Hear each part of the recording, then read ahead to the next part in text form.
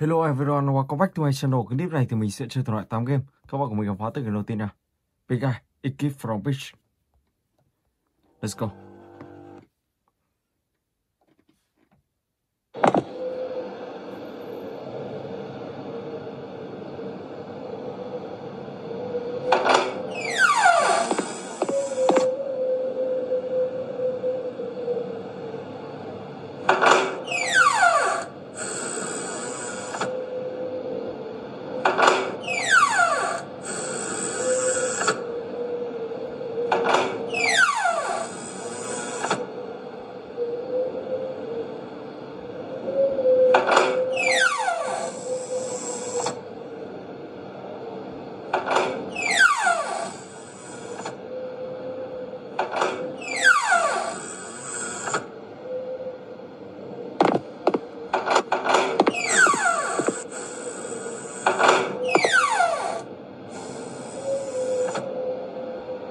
Ok. Tiếp tục nào.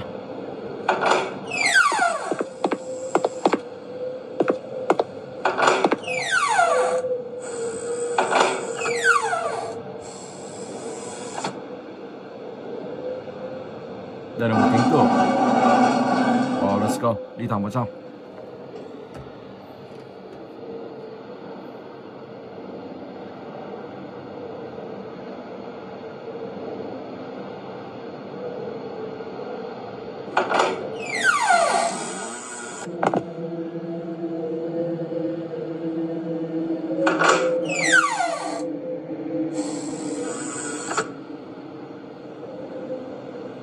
Ở đây thì có 3 bạch tuộc nhìn thẳng vào cái này. Và con bạch tuộc này thì nó đang quay đi. Ok. Có một chiếc chìa khóa.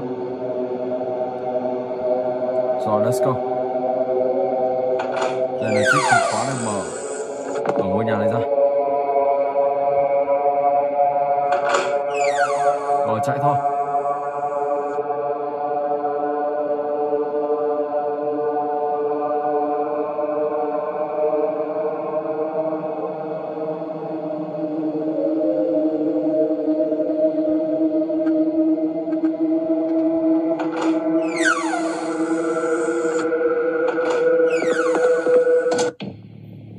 Đã thành công.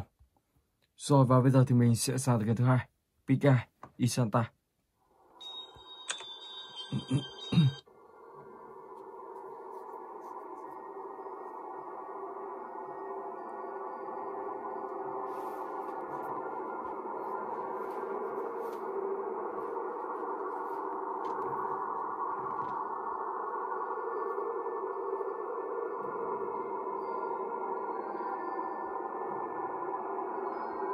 Let's go.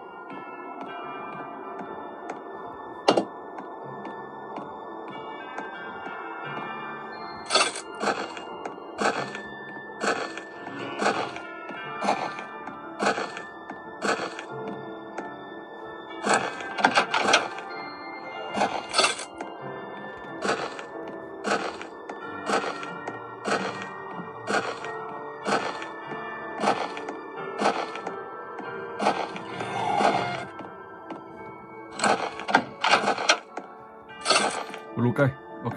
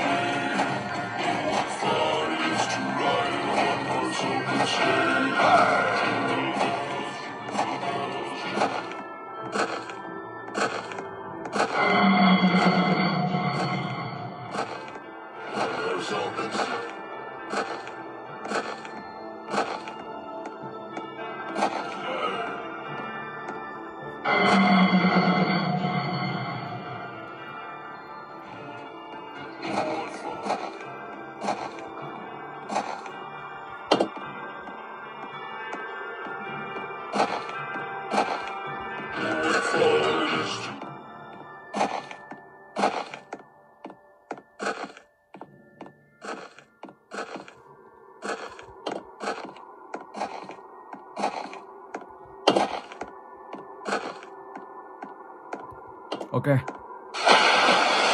Đã ra chiếc chìa khóa ngoài cây.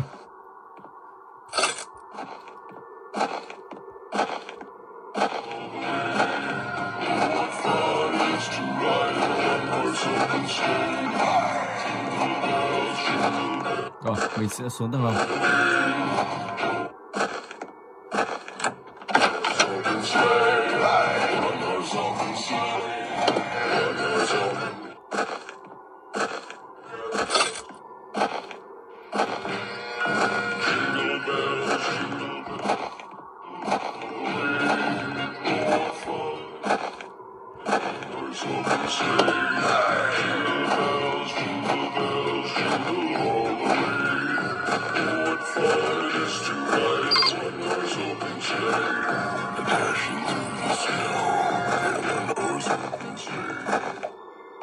Ngoài cây. Ok.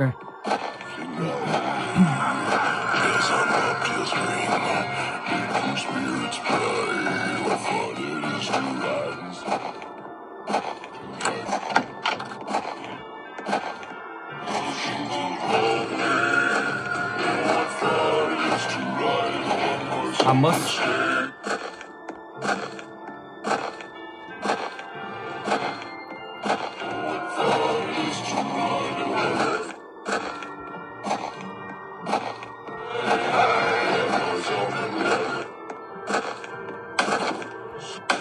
Ok, đã thành công. Rồi và bây giờ thì mình sẽ sang tới cái thứ ba.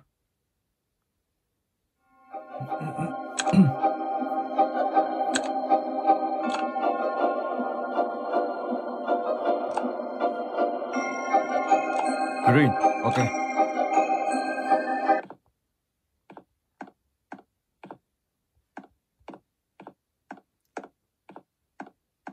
Blue cây.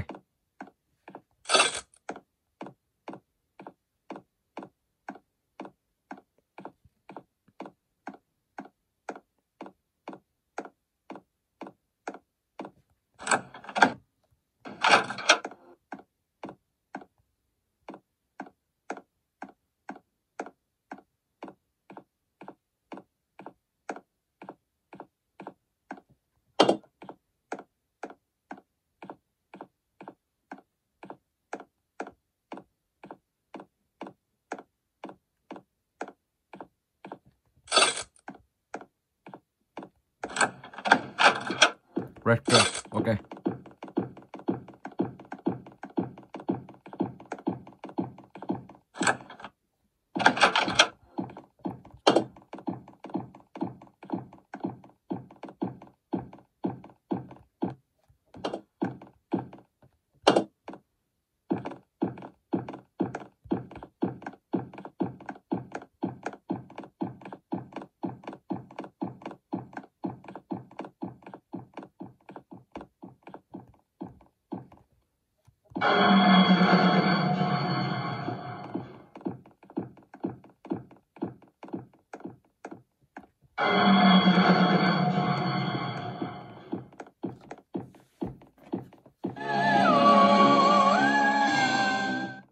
Let's go. Where's gone?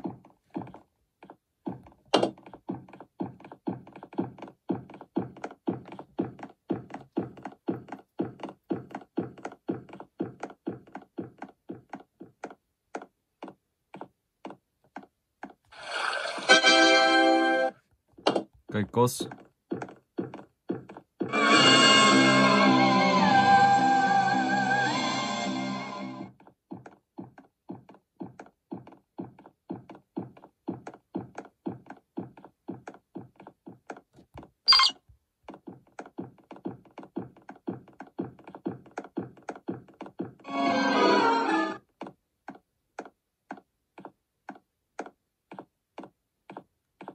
Orange cây. Đây là yellow cây.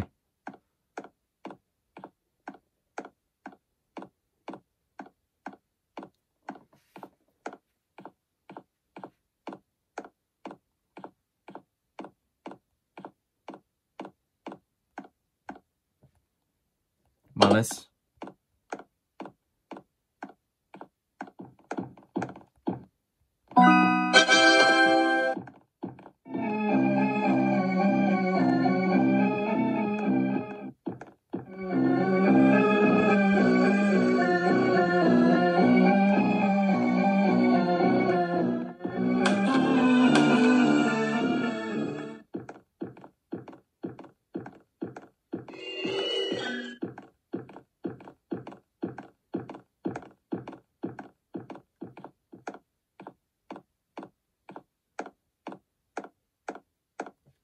Wow, đi. Ok.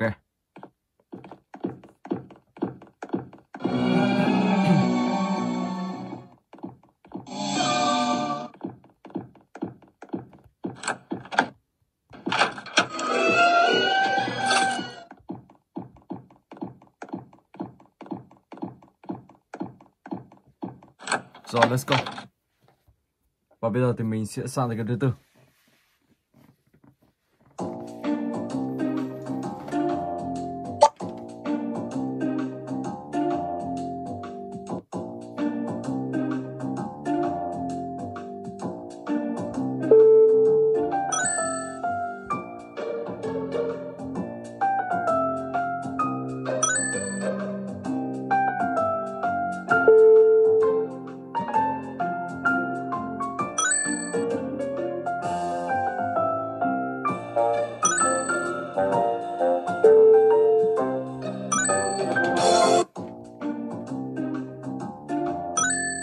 Cái này các bạn phải tìm 7 đồng xu.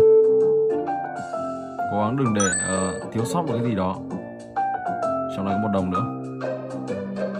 3 đồng rồi. Đồng thứ tư.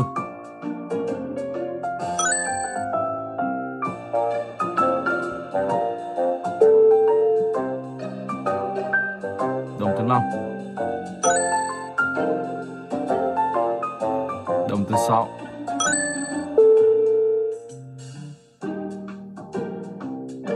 Đồng cuối cùng. Ok. Cái này 10 đồng. Wow. Có vẻ hơi nhiều đây.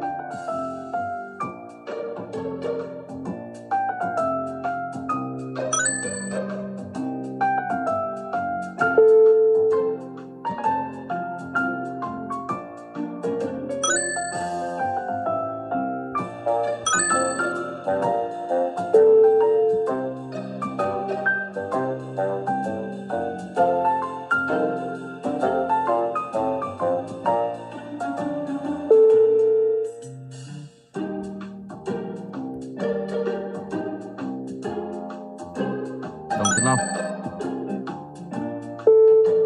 Đồng thứ 6. Oh my gosh. Đồng thứ 7.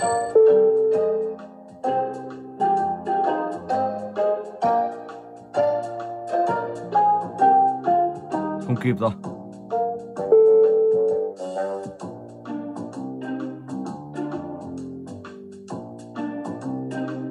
Đồng thứ 8.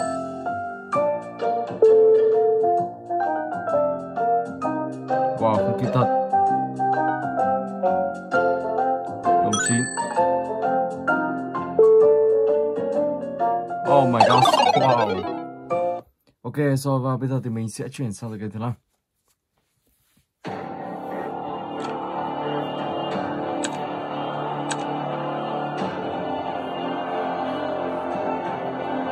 Một hai đi. Let's go.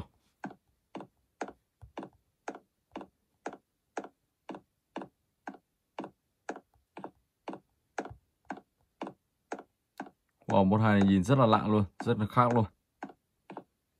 Cúi xuống đây xem nào. Trong này không có gì. Replay.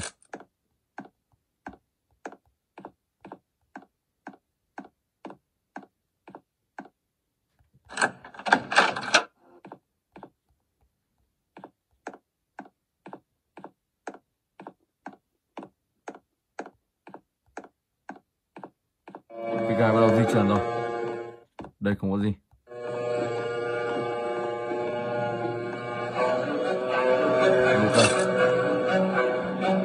Thôi muộn rồi. Oh my gosh, mai không sao.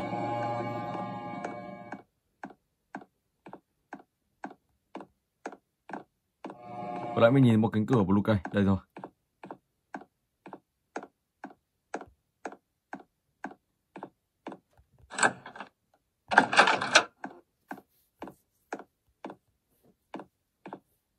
Một cú cross.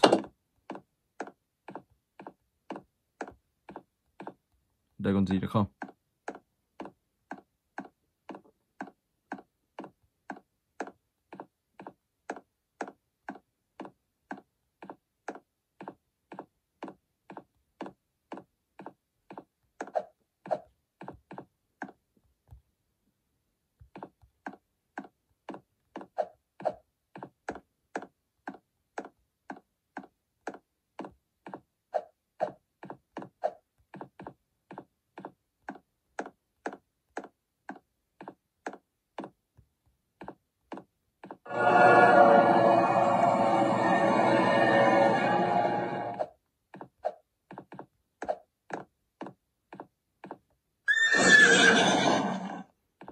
xử lý ngay. Ông ta sẽ bị đơ trong vòng 20 giây.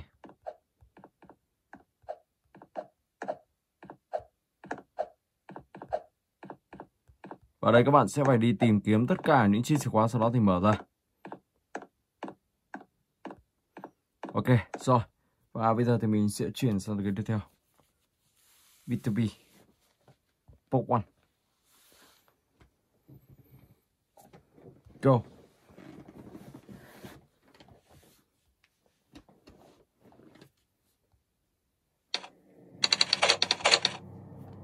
Fear my mighty wrath.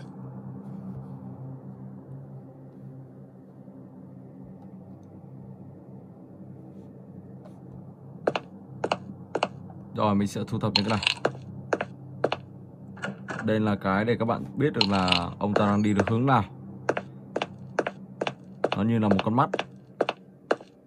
Thu thập tất cả 10 tờ giấy nữa. Ok, let's go.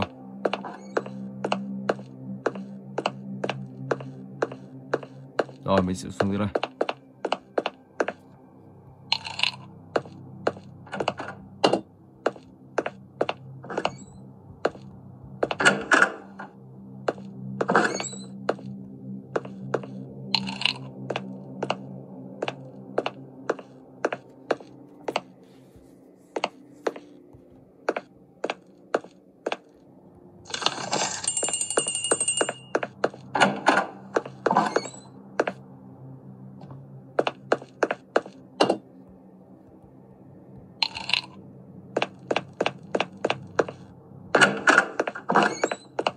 Đoạn đường này thì nó hơi dài một chút.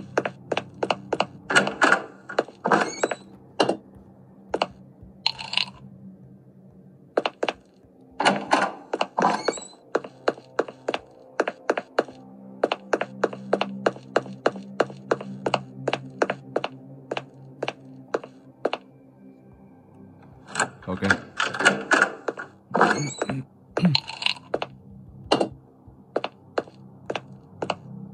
Rồi, tiếp tục ra ngoài.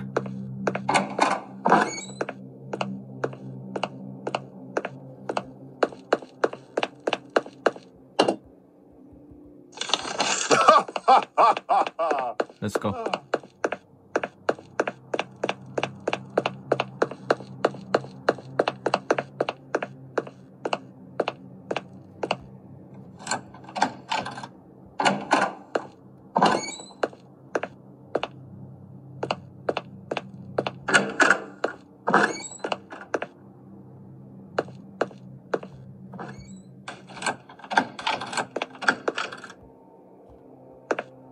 Vẫn còn phải đọc một cái gì đó nữa.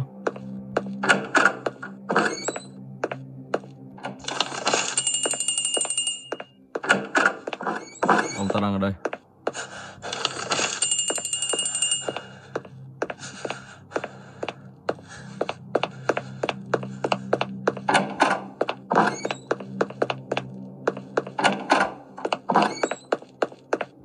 Đó, các bạn đi thu thập thôi. Sau đó thì sẽ mở hết cái cánh cửa ra và cuối cùng là tẩu thoát khỏi nơi này. Tẩu thoát khỏi ông Mr. B.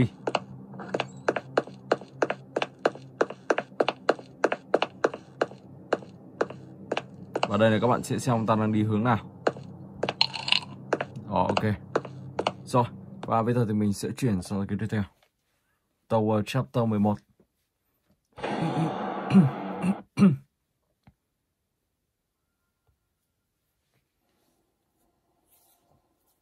Let's go.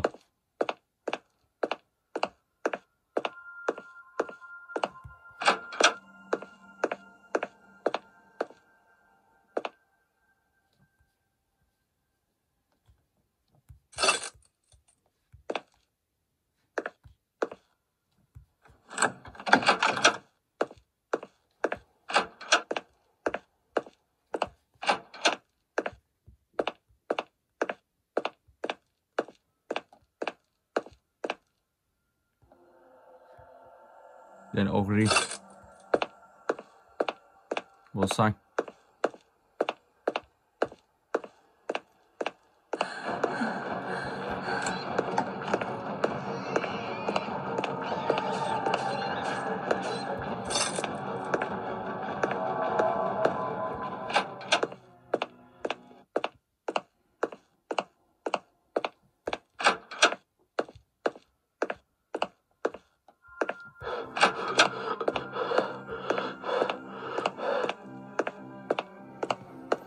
Các bạn sẽ tìm nơi khóa chiếc chìa khóa màu xanh lá cây này.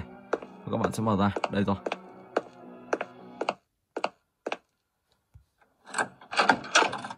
Màu vàng. Oh my god. Wow, đi luôn. Đó, các bạn sẽ đi tìm hết tất cả những chiếc chìa khóa, sau đó thì mở ra và tẩu thoát khỏi nơi này. Thì ở đây sẽ Big Guy nó sẽ cai quản ở đây và sẽ là các bạn. Và đây là chiếc chìa khóa màu đỏ. Mình sẽ nên mở chiếc chìa khóa màu đỏ này ra. Kia rồi. Và cửa này là gì? Ok. Trong này có gì không? Đây rồi.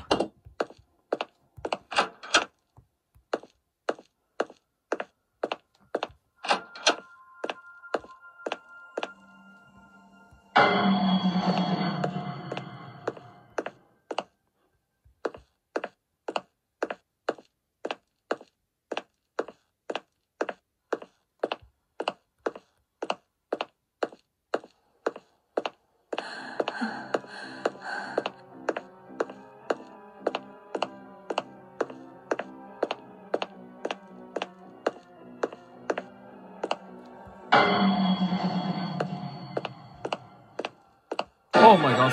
Wow. Và tàng này sau mình tải chứ. Rồi ok, và bây giờ thì mình sẽ chuyển tiếp sang cái tiếp theo. Let's go.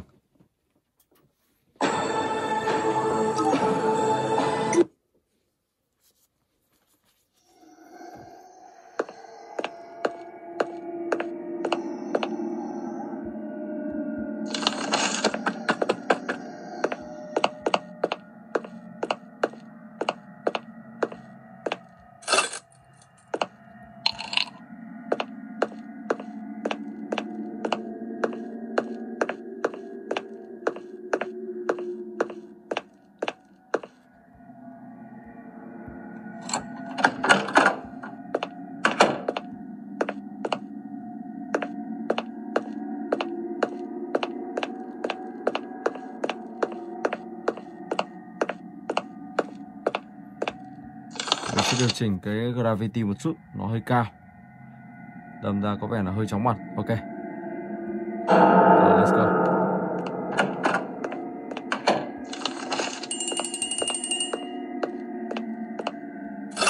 Bỏ đi.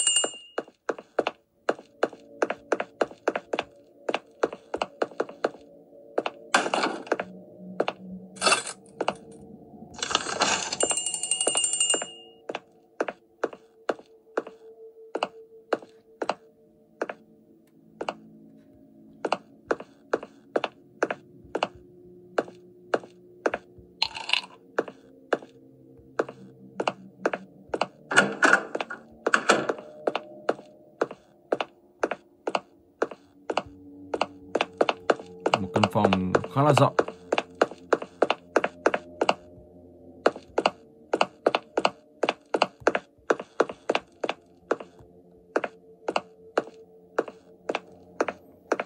Các bạn tìm được 10 bức hình này thì các bạn sẽ có một chiếc chìa khóa màu trắng. Không biết con gấu đang ở đâu. Wow, đang đây. Lên trên này nào. Và mình sẽ phải tìm một chiếc chìa khóa nữa màu xanh lá cây để mở căn phòng này ra. Trong này là chiếc chìa khóa màu trắng. Ok. 6 bức hình rồi.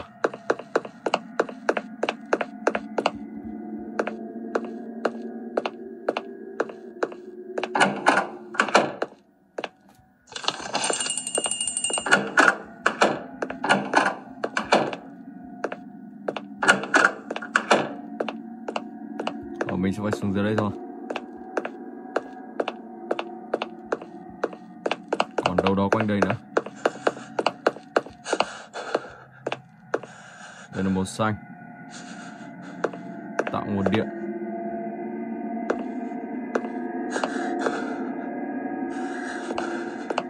Thế nào mình mở cái này ra, vẫn chưa thấy cái nào đây.